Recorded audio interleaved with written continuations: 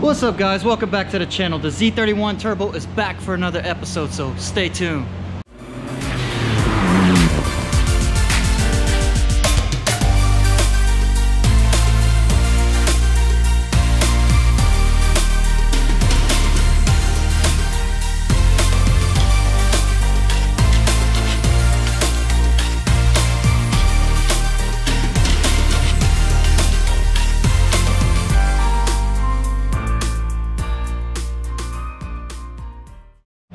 Alright guys, so the Z31 Turbo is back for another episode, and on this episode what we're going to be doing is working on the ducting for the coolant system. I have this sheet of aluminum here. We're going to be making some ducting and everything to channel that incoming air through the front up to the radiator so that we can maximize the airflow and take care of the little bit of the cooling issues that we're having currently with the vehicle. Now, the problem that I'm having is cruising at speeds. The air is not being directed through the radiator and it comes up in temperature above the middle mark, and once I'm in stop and go traffic it starts coming back down in temperature. So that tells me that the ducting for the radiator is inadequate, and if you see down right here we have all this space down there that the air can escape. So I got this sheet of aluminum thanks to my shop mate Eric. He scored some sheets of aluminum and hooked me up. So we'll be working on the ducting, and then after we get the ducting done we're going to go ahead and install an electro fan switch. I have this nice little billet piece right here.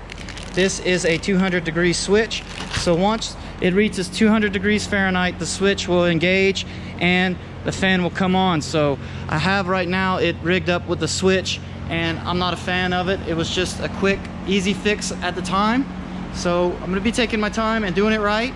And hopefully at the end of this episode we won't have any coolant issues with this car, so that way I can drive it, enjoy it, and not worry about the temperatures.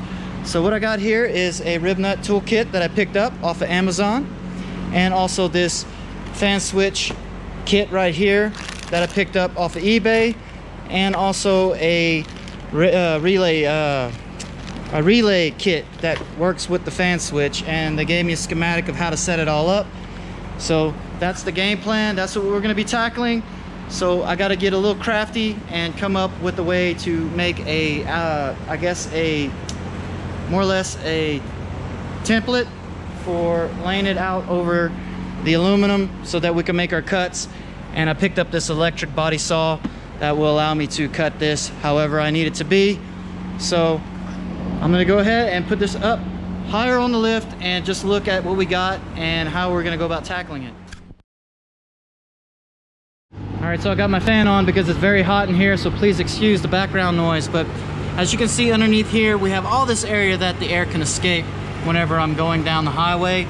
And as you can tell, I do have me an oil cooler mounted right behind the intercooler here, so the incoming air will come across this oil cooler and help aid in engine cooling. So we got to get this bottom piece, at least from here, this point here to this point here, covered up so that the incoming air has no choice but to go through the front intercooler up through to where the radiator's at. So that's the game plan, and it's best to work with cardboard in order to make a template, because I'm gonna have to know exactly where these nuts and everything are placed, so that once I make my cuts on the aluminum, once I put it up and bolt it on, that it's gonna have the space for these to clear the aluminum sheeting. That way I can take rib nuts and mount them to these beams here and allow me to bolt it in and make it a bolt-on application. So that is the game plan. So let me do a couple of measurements, a couple other things, and we'll come up with the game plan of how we're going to tackle it.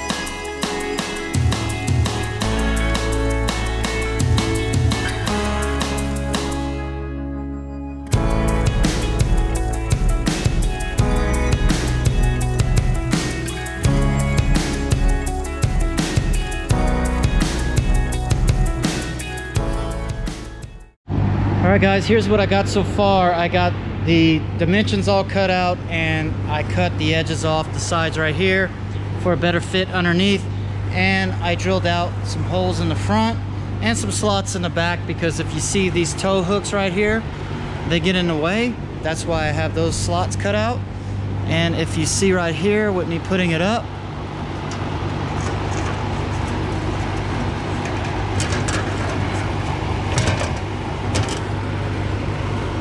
there is the bolt right there, which is going to mount to that point there.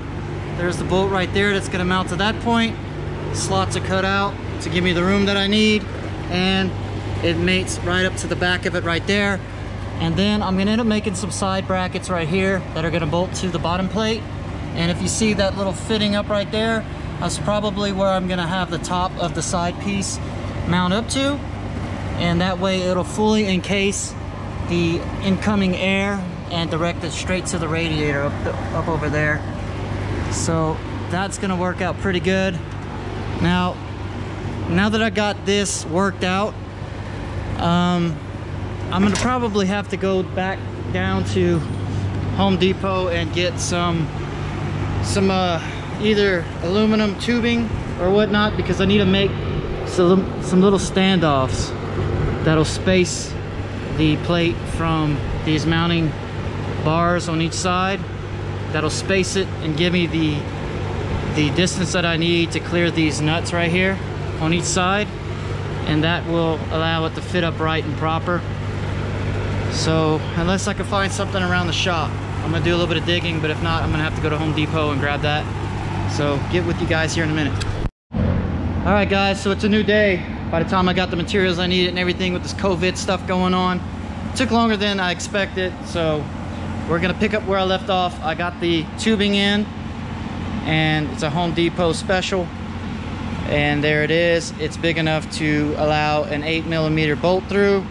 So we'll be cutting sections of this off to make the standoffs to give the bottom plate proper clearance for these nuts. And I already got the holes drilled out in the front here and here, so we're going to be using these mounting points. And then I'm going to drill a hole here and one right there, and we'll be using rib nuts, and I'll use standoffs right there, and that will mount that bottom plate. Then after we get that in, we'll be working on making templates to cut out the material we need out of that, so that we can make the side covers to totally encase the front air dam. So that is the plan. Let's go ahead and make some cuts and start, tackling this thing.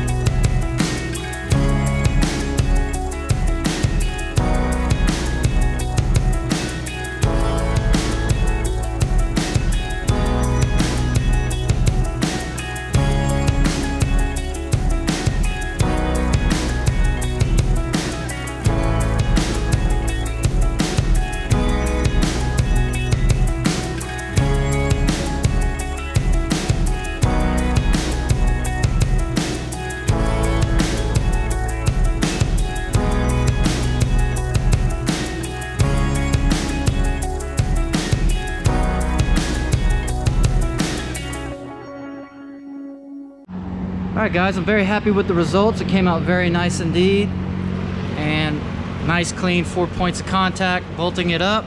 So now I need to work on the side pieces to kind of not totally close it off, but just enough, I guess, to help route the air towards the radiator.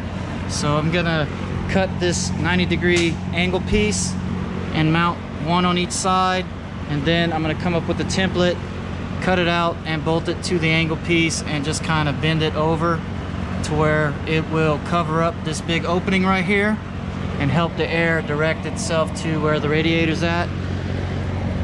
And the same on that side right there.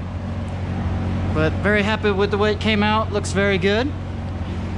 So I'm gonna take some more measurements, make some cuts, and see what we come up with.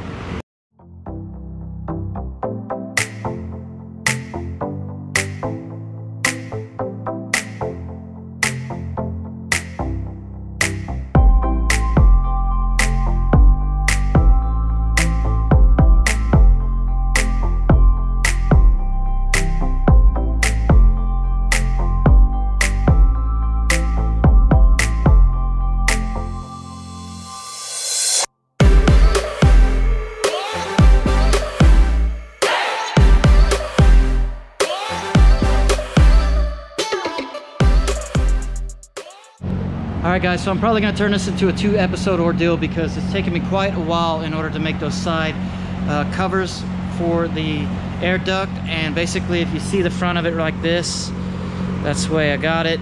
And this back tab right there is going to be bent that way, and it's going to be like this to where it blocks off the incoming air right there. If you can see, I have it in there, and I'll bend that back tab like I did this one, and kind of blocks that way right there. So I think at this point I'm gonna have to take the bumper cover off so I can perfect these bends and get it placed just right. And it also, you know, starts right here to where the air ducting goes a little bit beyond this point, so all the air coming in will be pushed towards the center, that way where the radiator's at. Pretty cool. I like it. I think it is a pretty cool little side cover. So let me take this front bumper cover off, and then we will see about getting the side covers just right, and then we'll move on.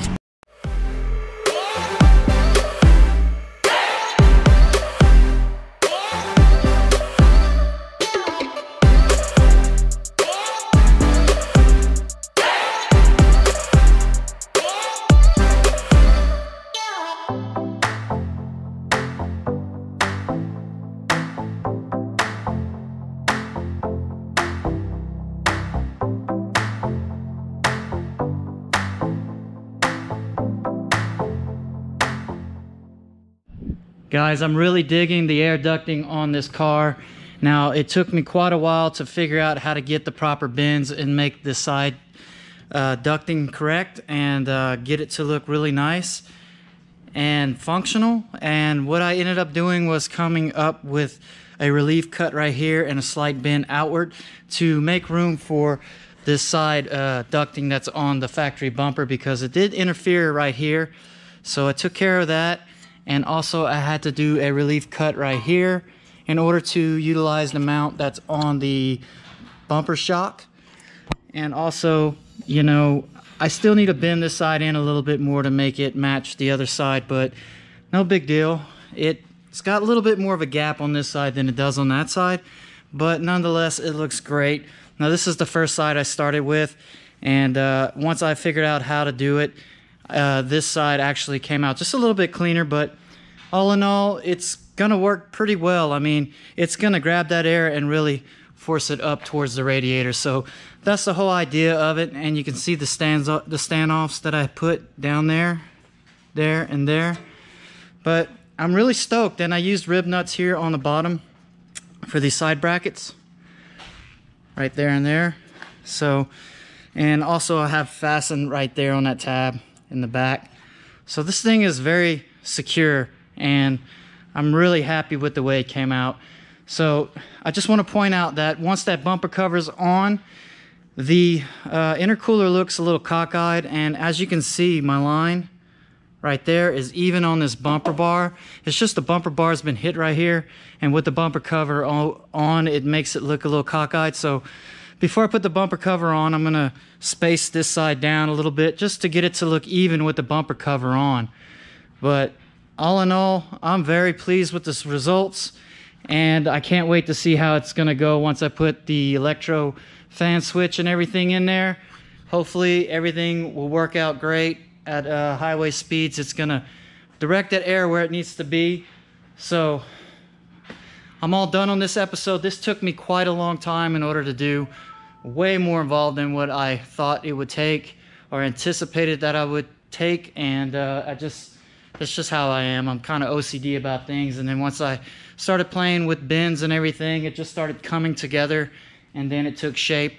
I by no means had this all planned out. I just kind of winged it on the ends, and it worked out great. And it's also gonna look pretty good from the front of it once I put the bumper cover on, because the ducting is gonna go right there in this little pocket, and it's just gonna look cool. So very happy about it, very stoked with the results. So I'm all done on this episode, guys, so I hope y'all enjoyed it. Next episode, we'll finish this off, take it on a spin, and see if everything I did was worth it. So like, comment, subscribe, and share. See you guys on the next one.